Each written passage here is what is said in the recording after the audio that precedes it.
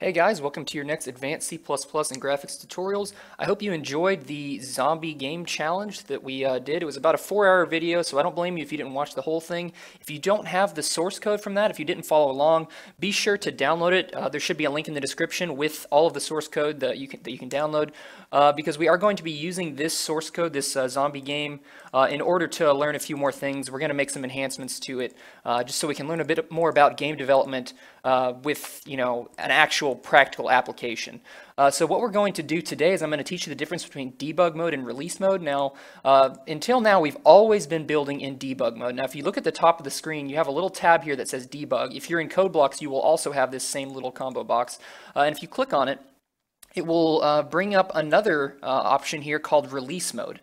Now, the difference between these two modes are whenever you're in debug mode, whenever the compiler builds your game, it's not going to do any optimization. Now, what that means is it's going to basically take your code and just translate it straight into machine code, and then the game is going to run. However, if we put it in release mode, what's going to happen is before it turns your code into machine code, or while it's doing that, it's going to do some optimization. It's going to look at your code and be like, well, how can I actually change this to make it run faster? It's not going to do a bunch of runtime checking like debug mode does, so that'll make it faster. It's also going to do a bunch of cool things, like it might unroll your loops. It might do some really cool tricks by storing counters in registers instead of storing them in memory.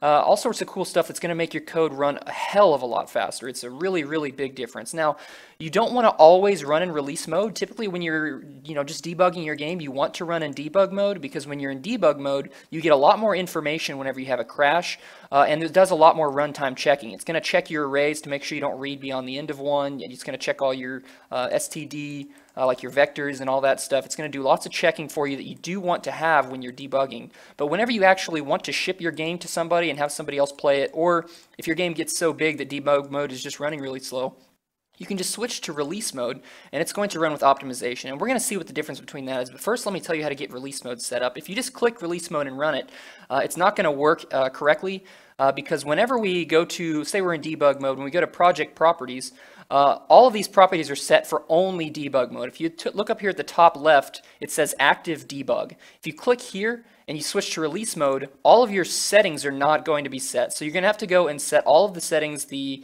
C++ directories, make sure those are set, the inputs, make sure those are all the same. You can just switch between debug and release up here and just copy everything from debug and move it over to release. I've already done it, so you don't have to watch me do it. Make sure your system is set to console, the subsystem. One more thing, if you go to the C++ directories, there's only one thing that should be different between the two. If you go to library directories, remember we used this solution dir, oops, I'm in the wrong one.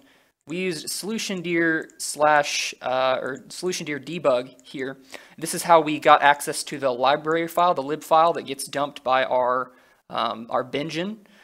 Instead, you're going to use a release folder when in release mode. So if you just copy this, go to release, when you paste it there, make sure instead of debug, you have release here.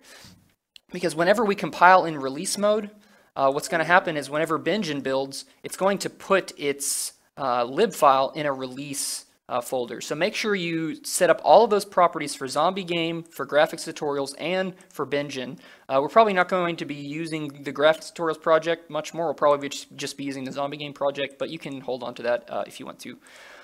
So yeah, that's how you do it. So make sure you get all that set up. One more thing you will have to do is you will have to make sure, you'll have to make sure that in your folder here, if you go to your project file, we'll say graphics tutorials, if you go to the main directory, this won't be here at first. You won't have a release directory, but the first time you build in release mode, so once I switch this to release up here and build, you're going to get probably an error. It's going to tell you that it's missing your DLLs. That's because it's going to build this directory right here, and it's going to put your exe in there, and it's going to put the lib file for bingen, assuming you got everything set up correctly, but it's not going to have the DLLs here. What you're going to need to do is go to your debug folder, grab glue32.dll and stl2.dll. Those are your dynamically linked libraries. Make sure you grab those and drop them in the release folder alongside bingen.lib and all that, and your exe, so that it can actually find those. So now let's actually we're not going to do like true benchmarking here, but let's see how much of a difference it makes. Let's go ahead and do a few things. First, let's zoom our camera out. Our camera's really zoomed in. Let's say const float camera scale, And let's set that equal to 1.0f divided by 4.0f. So this should zoom us out by 4 times. And now let's set it. So let's say camera.setScale. And we're going to set it to camera scale. So that should zoom our camera out. And then also, let's stop limiting the FPS at 60. Instead, let's just let it go as big as it wants. We're just going to make it a really big number. We shouldn't have more than 600,000 FPS. And then let's also print out the FPS to the screen. So we'll say std cout, and we'll do FPS. That should give us a little bit of, I think it should give us 3 decimals of precision. That's fine. All right, so let's run in debug mode first and see what we get. We'll go ahead and let that build. All right, and we're getting 25 to 30 FPS.